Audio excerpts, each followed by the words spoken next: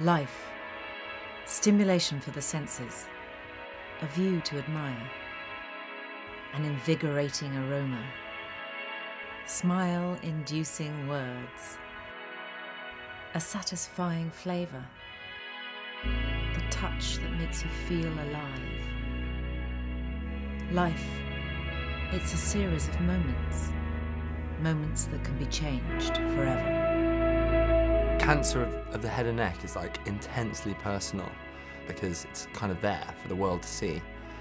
But it also just hurts. It hurts quite a lot. You miss not being in pain.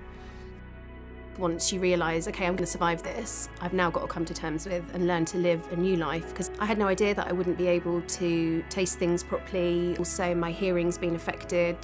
And the most debilitating in terms of being a mother of 4 kids is that I get really bad fatigue. At one time I was told that I was going to have to learn to speak again and certainly learn how to swallow again.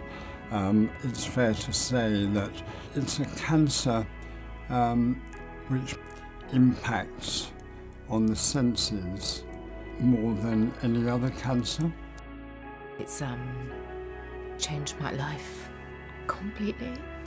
Howard was a very vibrant man, and laughter, and I guess just being held by Howard are the things I miss most.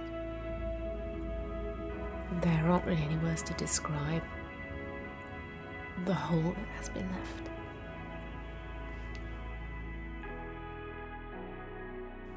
Every day in the UK, 31 people have their lives changed forever due to head and neck cancer.